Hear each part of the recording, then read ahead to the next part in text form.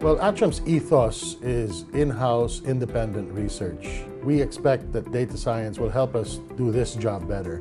We rely heavily on analytics and analytics-derived insights to manage our investment portfolios. Developing new products, services, and optimizing our business processes is what we look forward to. Similarly, I expect in the MSDS program that it would help me see the patterns caused by human interactions in groups like the government, the companies. So data science is an amalgam of all the fields that I've been doing for the past 10 years. So mathematics, statistics, economics.